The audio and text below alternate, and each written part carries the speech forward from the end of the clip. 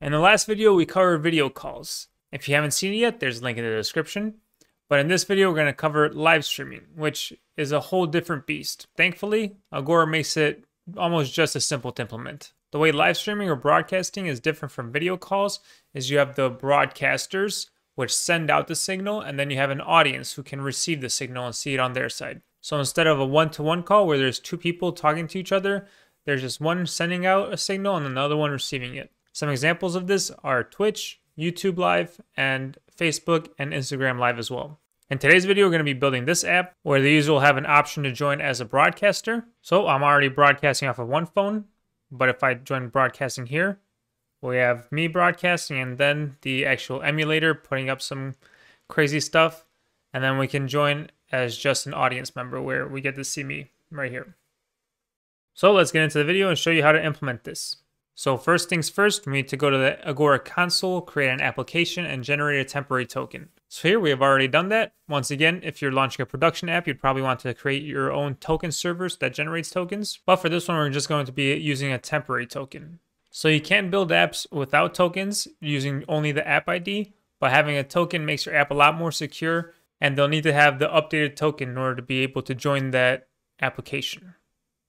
And a token server will generate a new token every certain amount of hours, so then you will always have updated and secure video calls. So let's get into the actual app. First things first, you want to bring in the necessary dependencies. For this is Agora RTC engine and permissions handler. Let me quickly go through the starter app that we have. So the main screen has nothing special, just leads you to the home page. The app ID has our app ID information and our token information that we pasted in. So it's all just in a constant variable. Then our home page is a little bit more complex, but it's not the main part of this video, so we'll go through it really quick. We have this input field right here where we could add the channel name that we want. If you remember, we generated a temporary token for the channel name Tatis, so that's the one we're going to be using in this. Then we have a text button to join as an audience member where we have this function called onJoin, and we'll say is broadcaster is false here. And we have a second button that says it is broadcaster is true here, so we're joining as a broadcaster.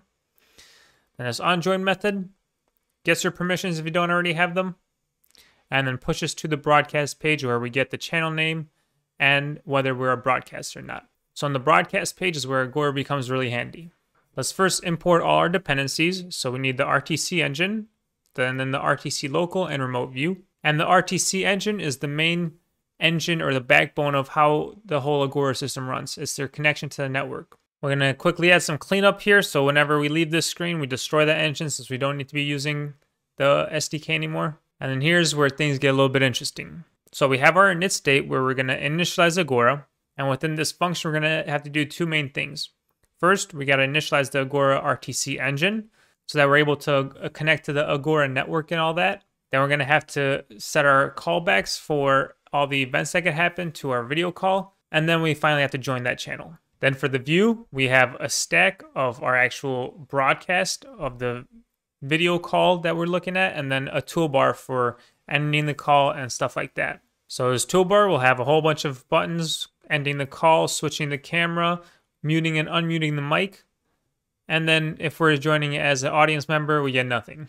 Then we have our main broadcast view function where it gets all the renders, all the different people that have joined and the specific views for all of them, and displays them accordingly to however many people there are in there. Now, we don't want to necessarily get too deep into the UI because this tutorial is more about how Agora works, but this render views function is going to be important as we're going to have different stuff in here based on whether we're a broadcaster or not. If you're a broadcaster, you want to add your own view first and then any other people that are broadcasting as well. And if you're just an audience member, you just add all the people that are broadcasting. At the end, there's just a couple little extra sprinkles on top for the on call ended, for muting, and how to switch cameras as well. So let's start making this work. First things first, we need to initialize the Agora RTC engine. If you saw the video about one-to-one video calls, this will look very similar for you. We want to first create that RTC engine. Then we want to enable video for that engine. And then this part is a little bit different. So there's these things called channel profiles on the engine. So basically what kind of channels we're going to have, whether it's a one-to-one video call, whether it's a broadcast. So the reason we didn't have to do this in the one-to-one video call app is because the channel profile is defaulted to communication. So since we're not using the default communication of a one-to-one call, we're doing the live broadcast. And there's also this client role function that we got to set. So this is basically saying for the user that is using the current app, what is their role within this live broadcast transaction thing. So we can either be a broadcaster or an audience member. And that's why it was important for us to pass that little variable, whether we are a broadcaster or not. Because here we're able to set whether we want to broadcast some video or we just want to receive video. All right, so now the RTC engine is initialized. We're ready to work with it. And now same thing as for a one-to-one video call. We have the event handler, which is the main part of the RTC engine. So here we define all the events that can happen within our video call. We have join channel success, leave channel, user joined, and user offline. Depending on which one of these events happens, we do different things. So if user joins, we want to add that user to the list of users that we have within this call, which is defined up here. If a user leaves, we want to remove that person from there. And if the channel gets left, we want to just clear all the users. The join channel success is for the local user. We don't really have to do anything here because it's all handled in the UI. And then last part, same as with video calls, we want to join the actual channel. So we get past the channel name that we type in here.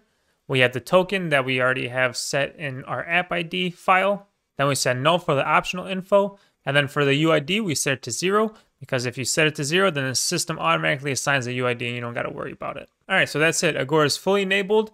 Everything should be working behind the scenes now. The only thing we need to do is update the UI with all the new views. So we're going to focus on this get render views function. Here we're going to set up a list of all the views that we're going to have in this. If we are the broadcaster, we want to set our local view and add it to the list.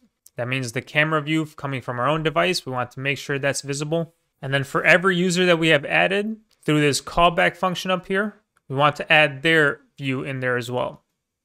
So you do that with the remote view and passing in the UID. So once again, just to be clear, if you're a broadcaster, you want to add your local view to the list of videos that we're going to see. And then for each other broadcaster, you want to add their remote view to the list of videos as well. So there we go. Now the app's fully working. With stuff Todd has typed in here, if we click just watch, we see me show up. If we go back and broadcast using the cool Android fake camera, we'll see this silly image. One thing we haven't done is we haven't enabled all these buttons down here. I'm clicking on the switch camera and nothing's happening. With Agora, that is way too easy. You can just mute local audio stream. And then if you want to switch the camera, it's just as easy. Engine, switch camera. There we go. We can save it. And now we can switch the camera. And you can see everything is working and we can mute and mute on this end as well. And then you'll be able to switch the camera too, but it's going to switch to just another silly image, but you get the point. All right, so that's the complete broadcasting app. You notice it looks pretty similar to Instagram Live and Facebook Live as well. Now I want to walk through one more time what we have done. So first, we imported our token and app ID. Then we made sure we added all our dependencies that we needed. In the home page, we needed to request permissions for microphone and camera. And then we pushed the channel name and whether we are joining as a broadcaster or not. Then within the broadcast page is where the most important stuff happened. We initialized the Agora engine, and then whenever we dispose of it, we destroyed it. To initialize it, we call this Initialize RTC engine, which we had to call 4 functions. One is to create the actual engine. Next is to enable video on that engine. 2 is set what type of profile this channel is going to have, whether it's going to be a live broadcast or a video call. And then setting the current client's role, whether they're going to be a broadcaster or an audience member. Then the key part of this RTC engine is the event handler, where we set actions on the events for joining and leaving a channel and whether a user goes offline or not. And then finally joining the specific channel name with the specific token that we have defined for it. And at that point, we had the logic all implemented. The next part came the view. We have the RTC local view, which shows the view of the person that's using the device. And then RTC remote view, which shows the view of any other broadcasters. If you are not a broadcaster, you'll only get to see the views of all the remote broadcasters. And then we had a couple little nice features like muting your local audio stream and switching your camera. So that's about it. That is the basics of live broadcasting with Agora. You'll see video calls and live broadcasts are very similar other than a couple settings. I think that makes working with Agora really simple just because if you have to change the capabilities a little bit, there's not much code that you have to change. If you want to learn more about what Agora can do, make sure to check the links in the description. There's going to be more articles and stuff like that. And then if you enjoyed this video, make sure to like, subscribe, and share. And thank you for watching.